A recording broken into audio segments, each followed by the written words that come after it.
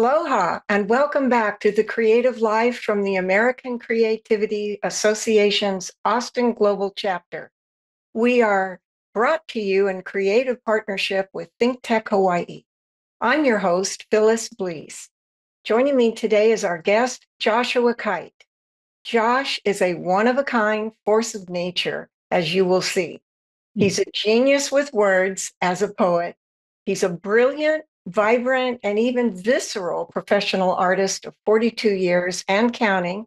And Josh has been a full-time art teacher in both K-12 and college levels. Josh has touched the hearts of thousands with his unique blend of philosophy, art, poetry, and spirituality. And today he teaches us how to save your life with art and poetry, so that we can, in his words, keep falling back in love with our lives after each crisis or setback. Josh has an extensive portfolio of both art and poetry and the experience that built them. So we are dividing our show into two parts. Today, we cover part one, which focuses on art and the artist. And on July 19th, we'll be bringing you part two, which focuses on poetry and the artist and you. So stay tuned, and we'll be back in a moment.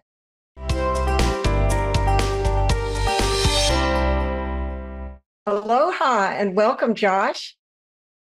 Aloha. I wore my special Hawaii shirt, my favorite one, and it happened to be dark enough to fit with the background. So hello, everyone. Okay, well, welcome. Aloha. And so, Josh, your title, How to Save Your Life with Art and Poetry.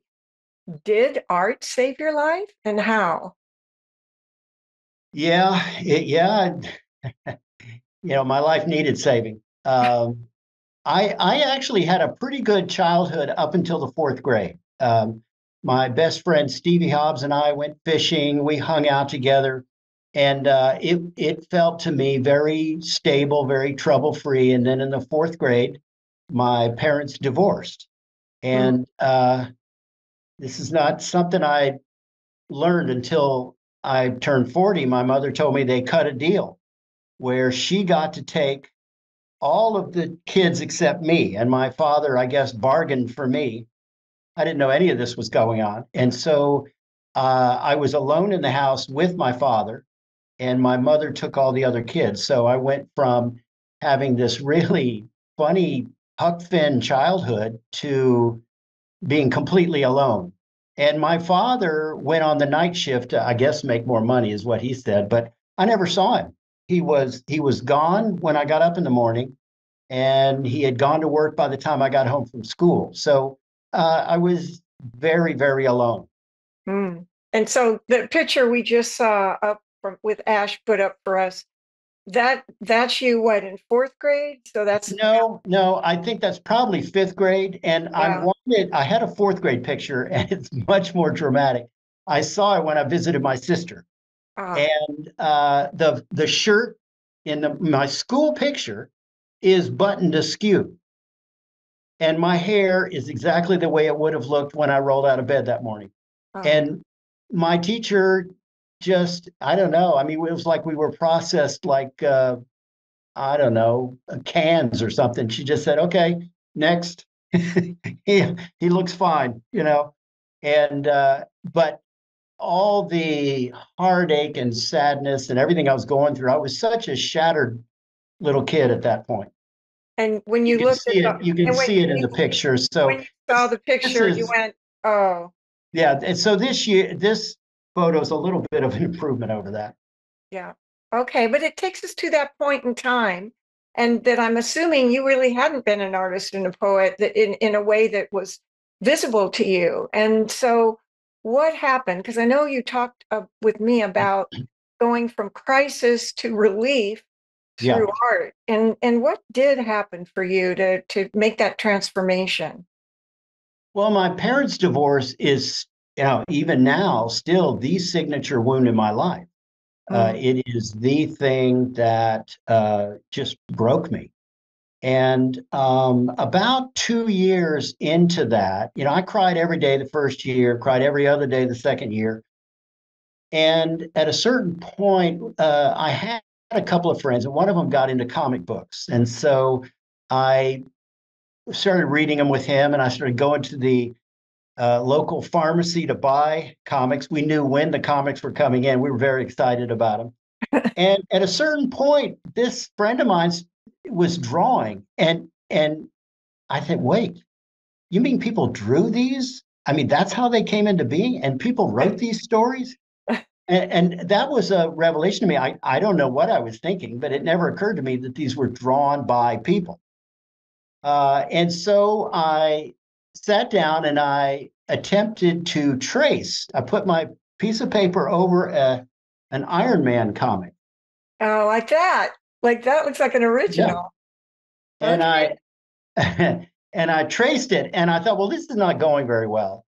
I can't see through the paper. Let me just try and draw this. So I scooted the comic over and it came out really much more complex and actually proportional than I was expecting. And I thought, well, hey, maybe I can do this. Maybe I can be one of those guys, And I think my original ambition was to be a comic book artist. I would have been happy as a clam as an 11-year-old to just draw comics all day.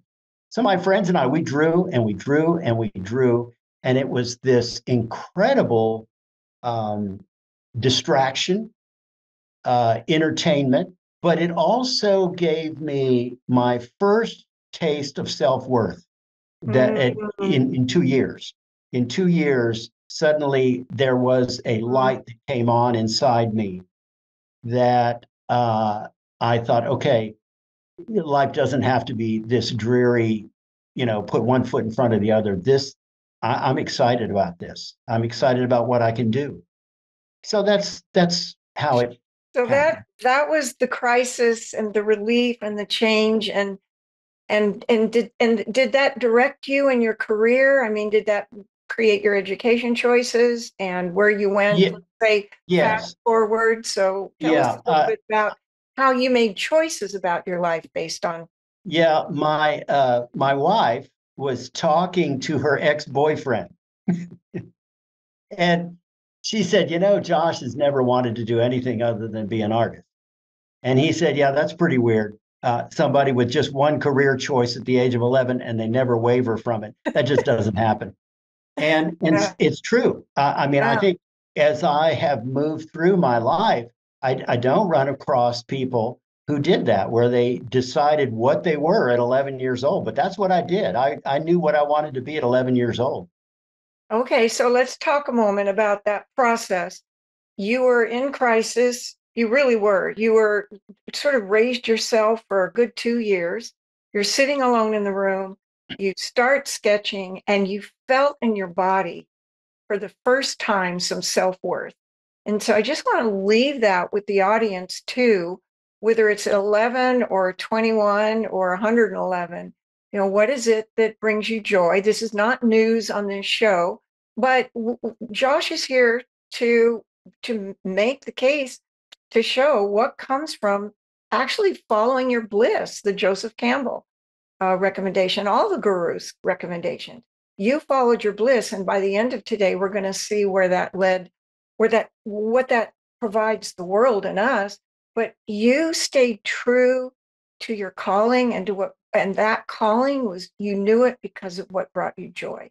So you go through the grunt work of school and undergraduate and graduate, or you graduate, and was life easy from then on? So you talked about your early years. So you were doing canvases, and we don't really have any art to show today of the early years, but Yeah. um, what did My you do? yeah, I should have brought my I did a comic when I was in seventh grade. The Wow. summer, yeah, the summer before high school, I did a comic. I wrote one. I drew it. I wrote the plot. I did the whole thing. So, that's laying around somewhere. I probably should have gotten that out, but I figured we'd skip all the way to graduate school.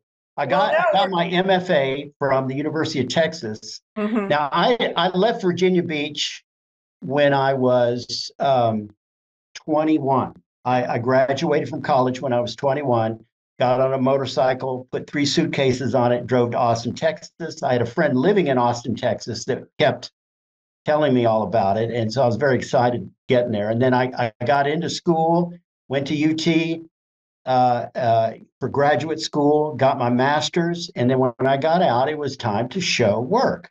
Right. Well, that my life broke down.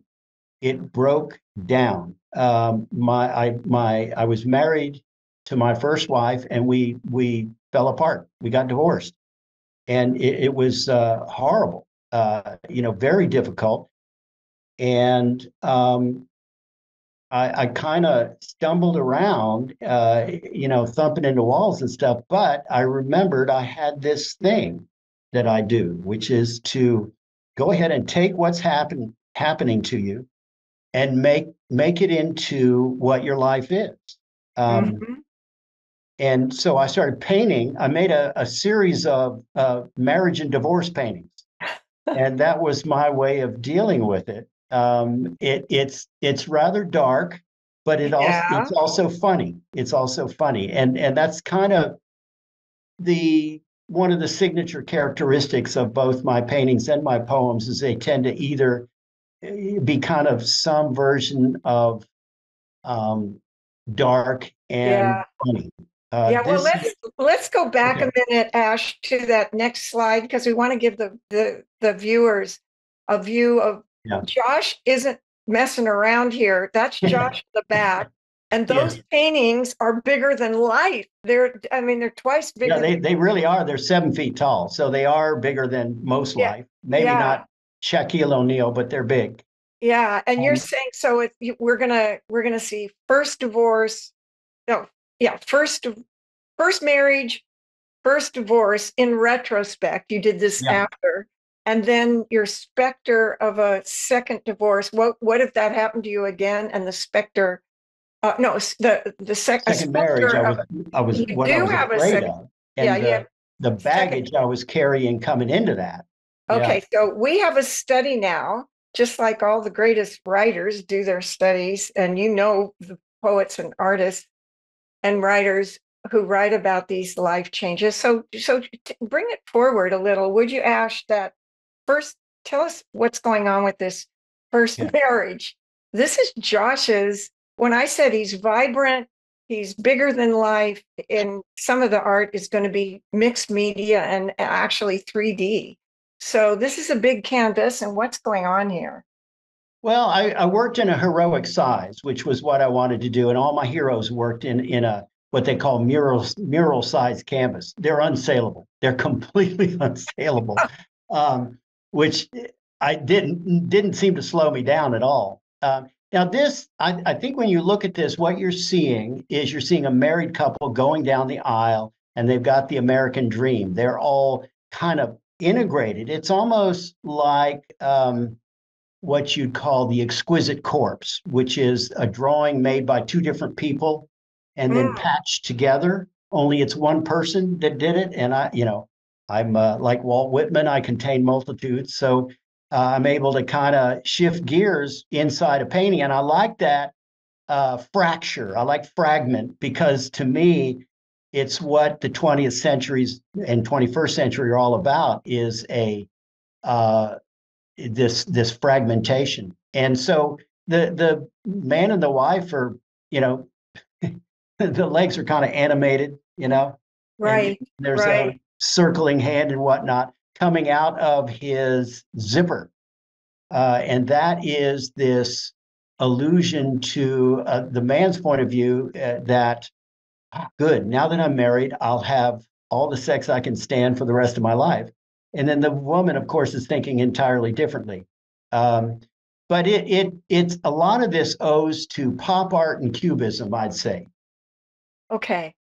And I'm aware we have some more art to show, and we have a tension in this show between studying the art as the art and not looking behind it at the artist because the art is so fantastic. So, Right. the viewers can go back to the library of the show, freeze it, and take a long look at the art and work through, what does it mean to you and what are you seeing there? I mean, what did you call that? The double corpse? I'd never heard of that The before. exquisite corpse. Ex- It's an old surrealist concept. It's a okay, okay, paradoxical name. Two okay. So, things put together to make a third thing. all right. So think of that, audience, when you see it. Maybe we'll remember to leave that in a comment with the show in the library. So now take it. I have to tell you, Josh, that looked pretty gruesome, and you probably painted that after the first marriage and after the first divorce. So you were rewriting history on that first marriage, I'm thinking. But show us the divorce. Now, this is Okay. the next slide, Ash. And Okay. just what all's going on here from the creative spirit Okay. in you. Interestingly enough, this is the first one I did in the series. Okay. Oh, Because I was drawn to dark things as I am. But I put a humorous take on it.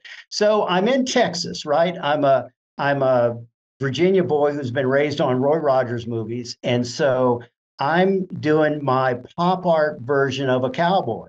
And again, it's got that cubist fragmentation going on. But basically, what you've got a cowboy being bucked off a horse, and that is, oh my yeah. metaphor or allegory for a divorce. Is you're getting bucked off the horse. There's a picture in the middle of it where my life vitals or anybody's life vitals that gets divorced are spilling out. Yeah. Uh, Yeah. I still like this painting. I think it's the best of the four. Yeah, So my humble opinion. I'm going to check in with you, Josh, because we're more than halfway through today's show. Okay. That's why we have two parts. There is a poem there, Yes. and so what you did in terms of your creative expression is that you started packaging your poetry with your art and making actually classic posters with the two of them together. And I just want to leave that in the minds of the people who are looking at it and what they can do. And I noticed the poetry is askew, as is first divorce. And I would like you to share some of your poetry with us. We have two other sort of combined visuals. Right. Is this the Well, poem? let's Is this the poem? Do you think it would be a good one to share or save Sure, it? I So, can do this one. And all right, just give it to us. okay, Keeping in mind I that, actually have it well, here. all right, well, what we're drawing on. These go with the 3D heads. So we put it in this order because we're talking about divorce. So this is called Tales from Ex-Husband Land 3. And it has a lot of Chesapeake Bay imagery, which is where, one of my places. Tales from Ex-Husband Land 3. Fears of fossils follow me down the tunnels of the Chesapeake into the tile echoes and sun-sucked darkness where taillights swim in vermilion streaks. This is the road, the trail of riddles and tears that won't answer what died in her gut. What small sin was the final drop on a runny dye that was our marriage? There are no answers in this black velvet light. She whispers from the grout, laughs through the wires, buzzes along the asphalt. The tides tick the time away, moving squirt balls and seaweed in sad serpentine lines. The burn of the stinging nettle, the fin of the catfish, poisons my goodbyes, which die on my lips. I can't release our heady moments when our currents commingled, seasoning and contaminating. There's a storm above the Chesapeake Bay Bridge Tunnel. It's a jealous nor'easter that's been raging for 3 days. It won't leave till it tires of torn docks, split jetties, and sand sent tapping into whatever wall will catch it. Mm, mm, thank you. So from divorce to marriage. So let's show the audience. Do we have those on one image? Let's take a look at where you went with the theme of second marriage. We don't have that, right? We don't have the visual for second, No, we don't have the second but we marriage. do have second divorce, if you'll bring that Yes. up, Ash. And let's close out the study on the four. Yeah. So getting to the end of your face and from crisis to relief. So this is the specter of what would happen to you in a second divorce. And I'd like to Yes. spend more time with this, but I just want to give the viewers really a sense of how visceral this art is. We could it to me, Josh. It's very emotional. I could be screaming, I could be yelling, I could be afraid, and it's all there. So, did you get into another era? So, you remarried and you have another period of your work. So, let's talk about that and what's the next round? Well, I had a show in Houston, and I was showing with a group at the time, and it didn't go well. It didn't go well from my point of view. It probably was somewhat successful, but I looked at the work and it looked tired. It Mhm. looked like I no longer was in the same state of inspiration that I was in the early part. And so I went through something of an artistic and personal breakdown, I suppose. I was kind of a mess, and at that point in my life, Heather had our third child, and so I was at home with three babies, two of them in diapers. There was, I don't know, it was an impossible situation, and I created this sculpture in the garage because I wanted to go 3D and I wanted to be different than what I'd been doing. Mhm. And I kept adding things to it, and it would get worse, which would make me want to add more to it. And the more I added to it, the worse it got.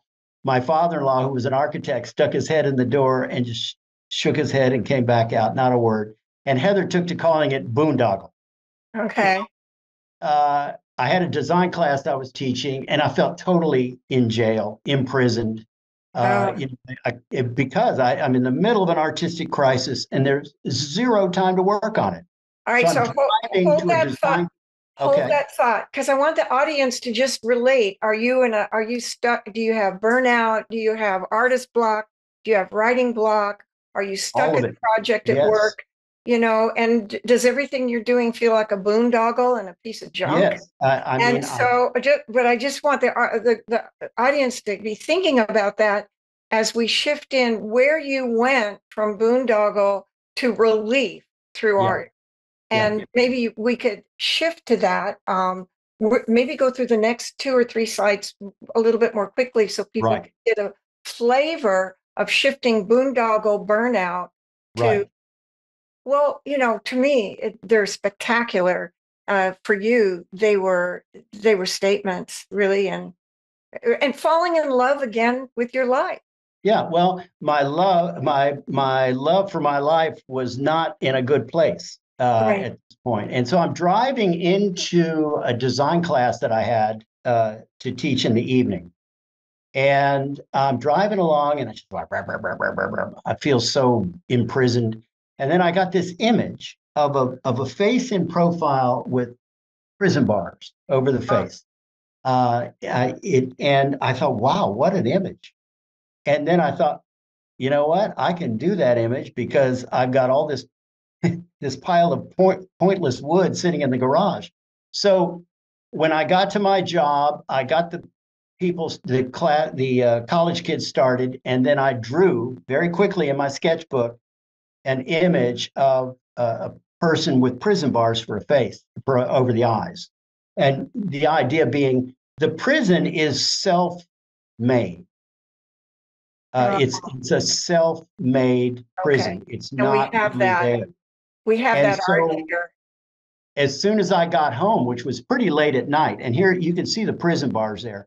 Mhm. When I got home at night, I started tearing pieces off of Boondoggle, and I started building in 3D first before I painted it. I started building in 3D the image you see in front of you, and it was fun because I had a very kind of cubist abstract sensibility. I liked having shapes show up that were accidental. Mhm. And matter of fact, my daughter used to say, "Don't put anything down in this studio because it'll end up glued to the painting." So that's how I was back then. And The other thing that happened was I had taken a poetry class in grad school, and I was pretty good at it. And my when I was courting my wife, I wrote a ton of poems. I'd write her 3 poems a day, and so I got all my bad poetry out. I got pretty good. When you're cranking them out like that, you start working your way through and say, well, how can I make these better? And so then I got very serious about it, Yeah. and I wrote a poem that fit with this head. And then I thought, well, the first time I showed them, I just typed it up, printed it out, and stuck it on the wall next to the painting, and nobody looked at it. I thought, okay, that's not okay. So I had Heather had a colleague who wanted one of my paintings. And he said, Josh, I will graphically design your poems if you'll give me one of your heads. Mm-hmm. And he did all of my graphic design, and he did all of my invitations for about 5 years. And that's Bob Brett's good designer. He's the one that did the chose the fonts and the colors and everything. So Okay. anyway, that's what got me into the head series. And of course, the crisis was having zero time and having an artistic crisis going on with no time to fix it. That it's so clear. And Ash, if you'll bring up, we're not going to be able to share everything today. I'm glad we have a part two. There was a crisis that we all experienced, which was quarantine.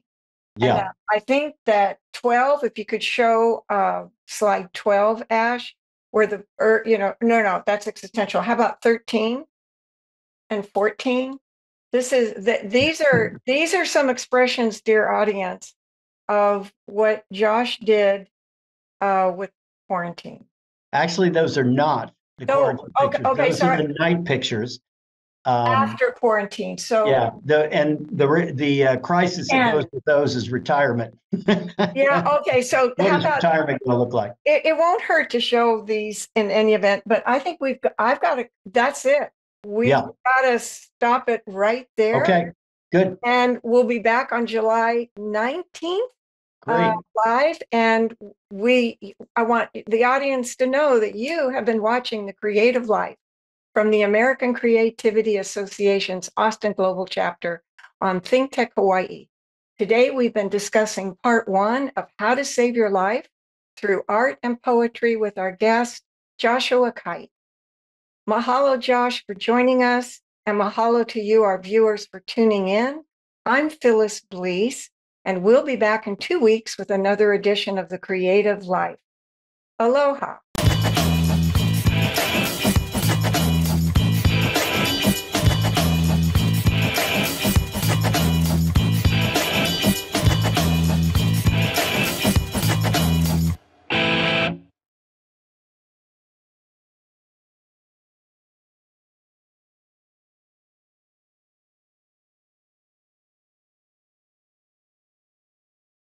Thank you so much for watching Think Tech Hawaii. If you like what we do, please like us and click the subscribe button on YouTube and the follow button on Vimeo. You can also follow us on Facebook, Instagram, and LinkedIn, and donate to us at thinktechhawaii.com. Mahalo.